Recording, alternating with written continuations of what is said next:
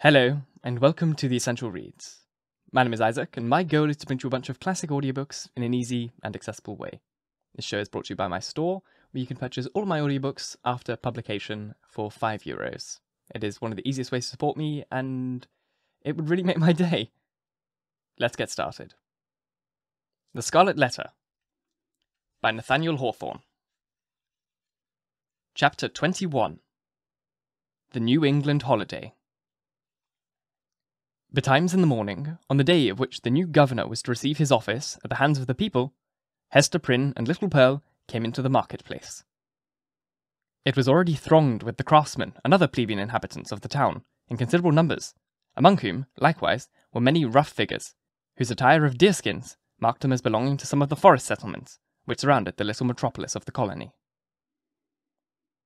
On this public holiday, as all other occasions for 7 years past, Hester was clad in a garment of coarse grey cloth. Not more by its hue than by some indescribable peculiarity in its fashion, it had the effect of making her fade personally out of sight and outline, while again the Scarlet Letter brought her back from its twilight indistinctness and revealed her under the moral aspect of its own illumination. Her face, so long familiar to the townspeople, showed the marbled quietude which they were accustomed to behold there.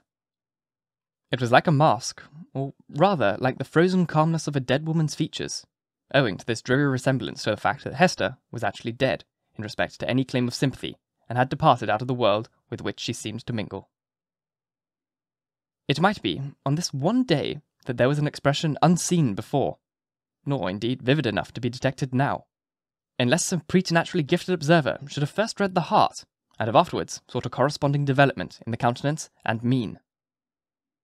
Such a spiritual seer might have conceived that, after sustaining the gaze of the multitude through 7 miserable years of necessity, of penitence, and something which it was a stern religion to endure, she now, for one last time more, encountered it freely and voluntarily, in order to convert what had so long been in agony into a kind of triumph. "Look your last on the Scarlet Letter and its wearer," the people's victim and lifelong bond-slave, as they fancied her, might say to them. "Yet a little while, and she will be beyond your reach. A few hours longer, and the deep, mysterious ocean will quench and hide, forever, the symbol which ye have caused to burn upon her bosom." Nor were it an inconsistency too improbable to be assigned to human nature, should we suppose a feeling of regret in Hester's mind at the moment when she was about to win her freedom from the pain which had been thus deeply incorporated with her being. Might there not be an irresistible desire to quaff a last, long, breathless draught of the cup of wormwood and aloes, with which nearly all her years of womanhood had been perpetually flavoured? The wine of life, henceforth to be presented to her lips, must indeed be rich, delicious, and exhilarating in its chaste and golden beaker, or else leave an inevitable and weary languor after the lees of bitterness wherewith she had been drugged, as with a cordial of intensest potency. Pearl was decked out with airy gaiety.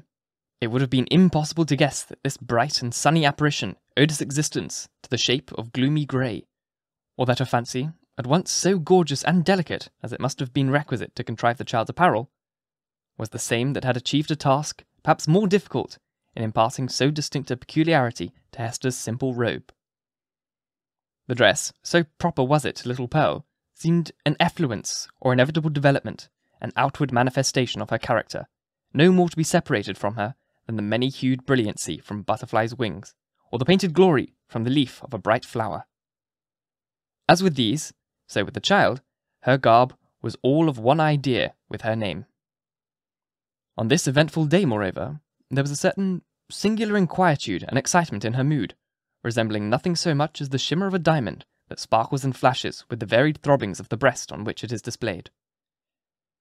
Children have always a sympathy in the agitations of those connected with them, always, especially, a sense of any trouble or impending revolution of whatever kind in domestic circumstances, and therefore Pearl, who was the gem on her mother's unquiet bosom, betrayed, by the very dance of her spirits, the emotions which none could detect in the marble passiveness of Hester's brow.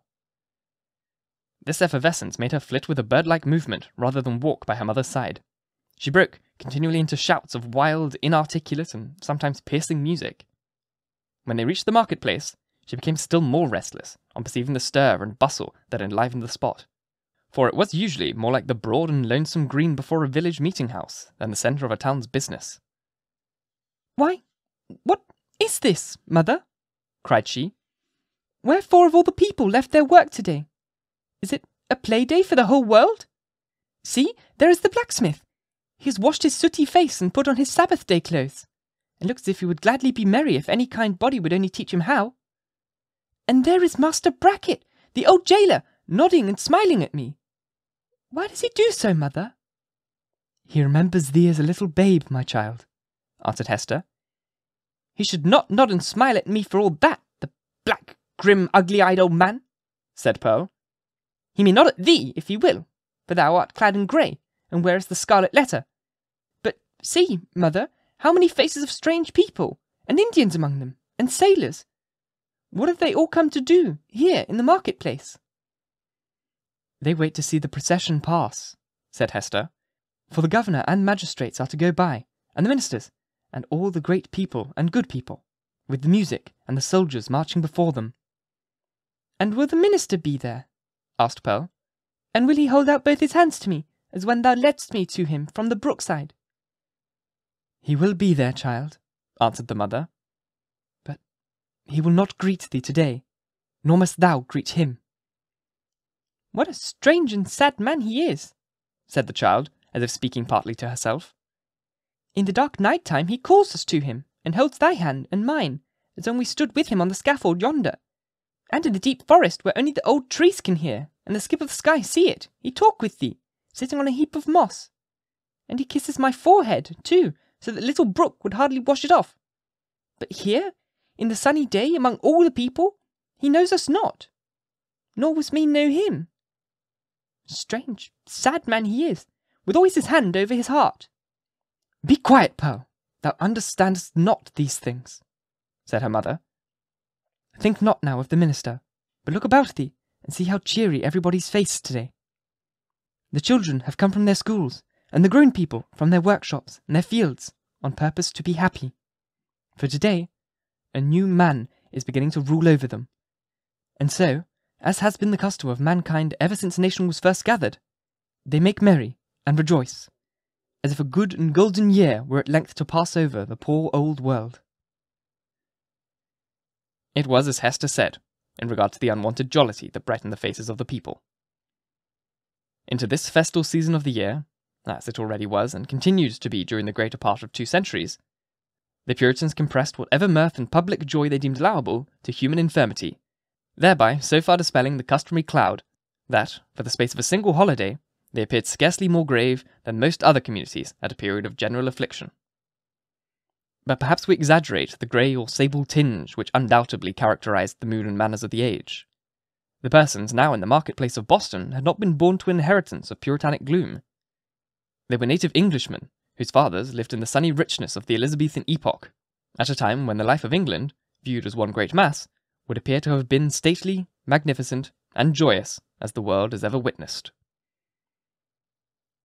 Had they followed their hereditary taste, the New England settlers would have illustrated all events of public importance by bonfires, banquets, pageantries, and processions.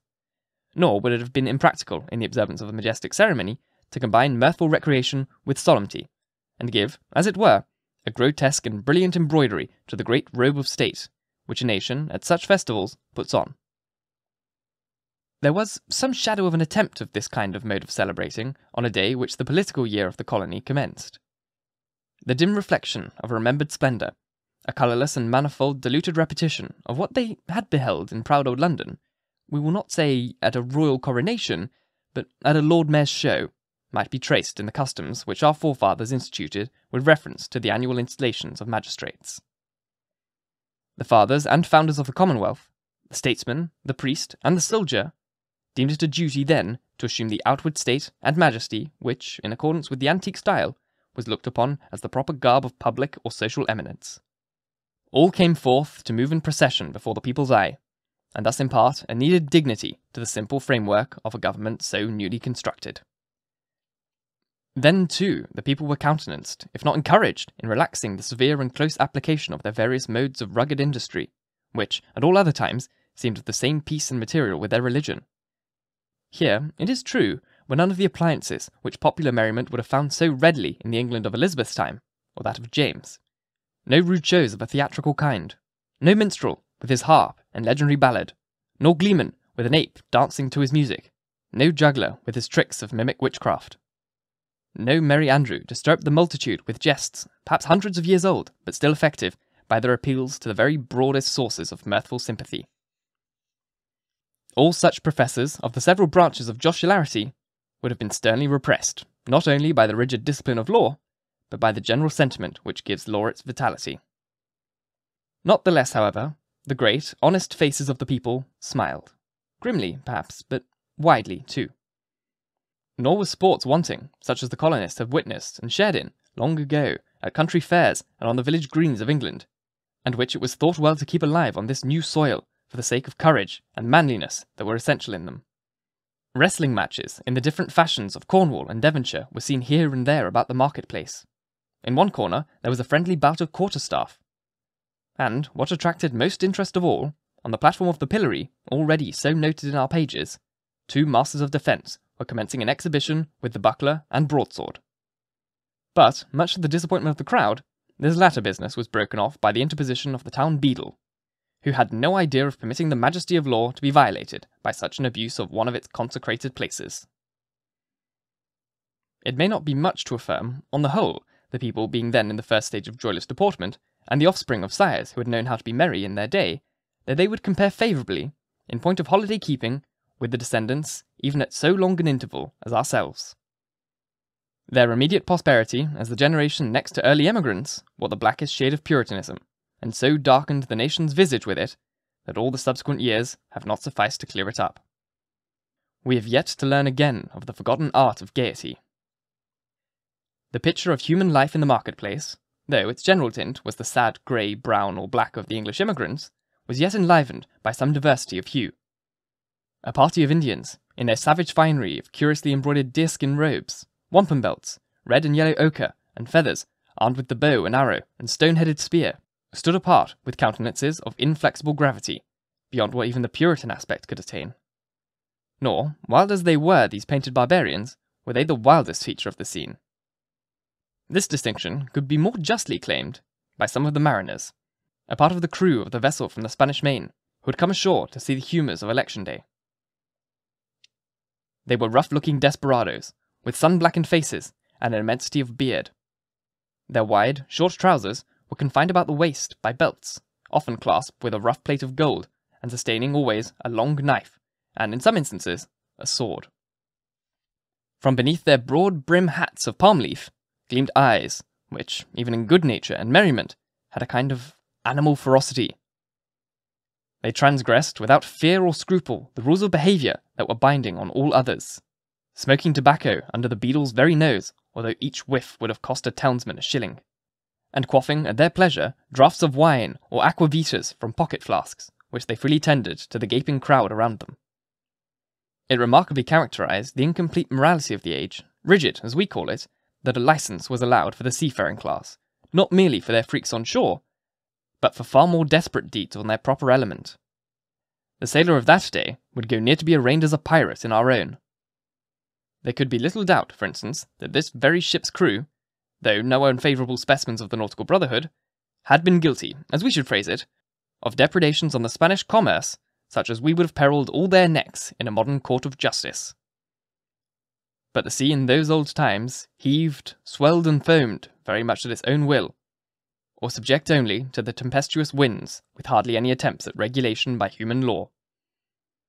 The buccaneer on the wave might relinquish his calling, and become, at once, if he chose, a man of probity and piety on land, nor, even in the full career of his reckless life, was he regarded as a personage with whom it was disreputable to traffic or casually associate.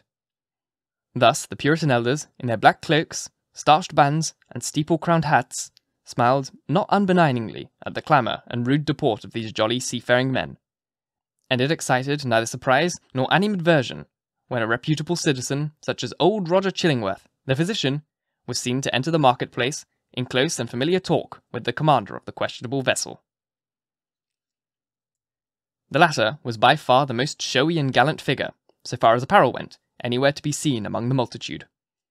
He wore a profusion of ribbons on his garment, and gold lace on his hat, which was also encircled by a gold chain, and surmounted with a feather. There was a sword at his side, and a sword cut on his forehead, which, by the arrangement of his hair, he seemed anxious rather to display than hide. A landsman could hardly have worn this garb and shown his face, and worn and shown them both with such a gallant air without undergoing stern question before a magistrate, and probably incurring a fine, or imprisonment, or perhaps an exhibition in the stocks. As regarded the shipmaster, however, all was looked upon pertaining to the character, as to a fish his glistening scales.